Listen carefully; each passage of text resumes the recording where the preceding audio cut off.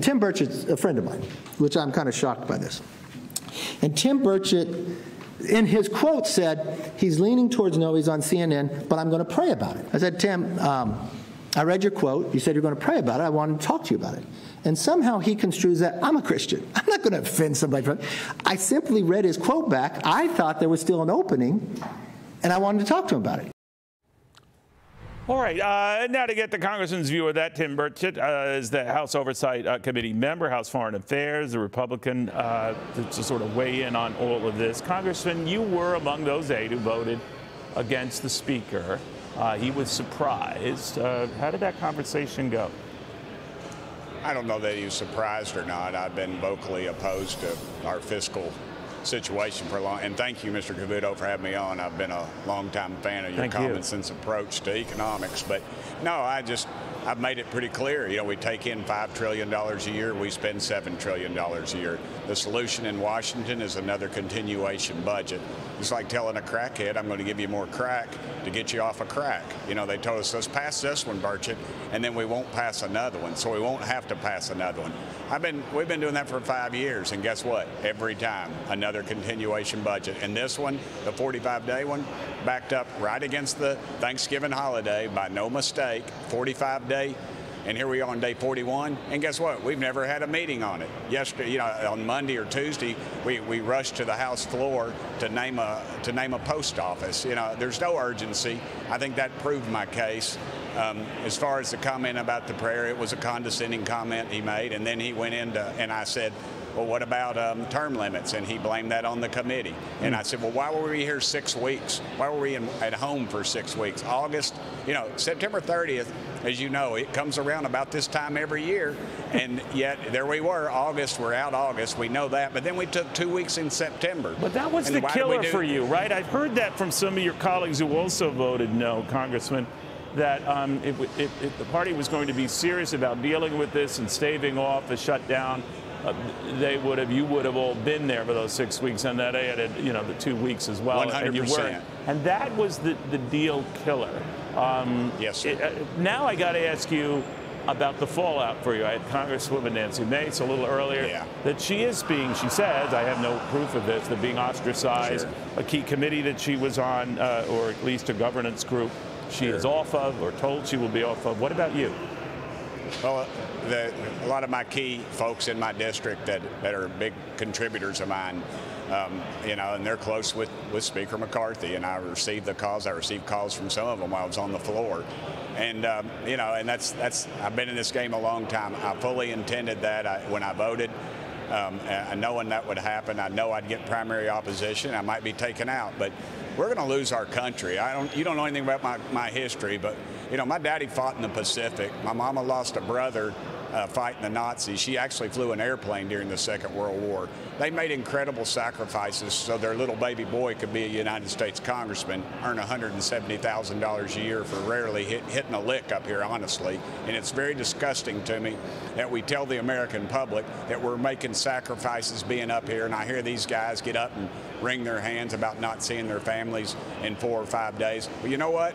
My daddy didn't see his family for 4 years. My Uncle Roy never got to see his family again. And we've got to take control of this country, sir. There's no other way. It is and everything, you know. And I take a little displeasure when people say chaos. We follow the rules exactly as they are laid out in our Constitution. That's why there's no tanks in the street. The one rule, though, Congressman, that chafes now going forward for some of your colleagues, I don't know if all, I don't know for you, is this idea that a single congressman can get the process going to remove a speaker. I would wonder if any of those considering the speaker job, and we hear about Congressman Scalise and Congressman Jordan, I don't know where your loyalties lie in that case, but that provision is going to go. What do you think of that? It's possible. You know, that was on the books since, I believe, the 20s. That's right. And Speaker Pelosi actually took it out. That's right. So it served this country well. You know, I had a lawyer tell me one time, good fences make good neighbors. And we need firm rules and laws in this country. And those are reasons there that but in almost all of those cases, right, Congressman, you had enough of a cushion for either party to prevent the conundrum that Republicans are in now. So no matter how it goes, and again, I don't know who you're supporting, if you want to announce that, or if you yourself are interested in the post, but aren't we going to be revisiting this again? I think we will, and we'll make a decision.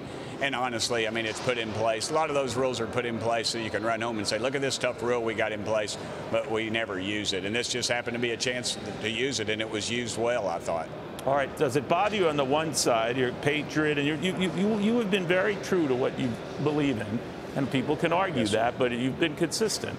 But now you find yourself having voted with 7 other Republicans who all voted in lockstep with every single Democrat in the House. Does that bother you? No, it doesn't. I'd submit to you that us 8 Republicans, I would submit to you that the Democrats voted with us because we saw there was a problem. And honestly, I've been in the gym. I've been all over the Capitol. Do you think that was the reason? Don't you think that they really saw this an opportunity for more mischief and more problems and more dramas like this? And they said, hell, we'll play along. Why would they? They got pretty much everything they wanted all along. And, you know, we haven't done one thing. Nothing's gone to the Senate. We can all get all puffed up and say all these great things we've done.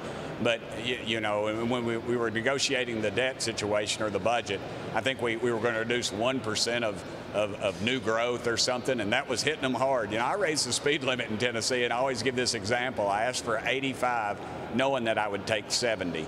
Now, you go over that. I mean, the art of negotiation is not, you don't start out at your base. You start at your base plus, and then you come back to your base. That's what you do. And then, and you know, just to say I'm not going to meet with them, I think is ridiculous. I think that shows a poor choice in leadership, and I hope our new speaker will do just that. And Tuesday, we'll know Tuesday. I suspect we'll have one vote on the floor, and we'll have a new speaker, and it'll be seamless. Will you be, when we get a chance to revisit avoiding another government shutdown, will you be insistent on no Ukraine funding in that final piece of legislation? Absolutely. We've sent them over $114+ billion. Americans are over there. They'll tell you they're not. Americans under uniform. So if it has, I'm sorry, Congressman, but if it has that feature in it, that's a no vote from you. That is a no vote for me. I don't want. It's not our war. You know, we can't even. We mustered up to give the poor people in Maui $700 a family, and dadgum, they lost everything. We've given people from Afghanistan refugees millions and millions of dollars. People coming over our southern border, giving all this stuff. We got veterans living under bridges, and we're cranking out money to the second most corrupt nation in all of Europe. It's Europe's war. They need to fight it. They need to step up to the plate. American boys and girls don't need to be heading over there, and we don't need American dollars heading over there either. All right, we'll watch things very closely, Congressman. Very good having you on. Thank you, Mr. Cavuto. I'm not even going to make a pitch for fundraising like my friend Nancy Mace did.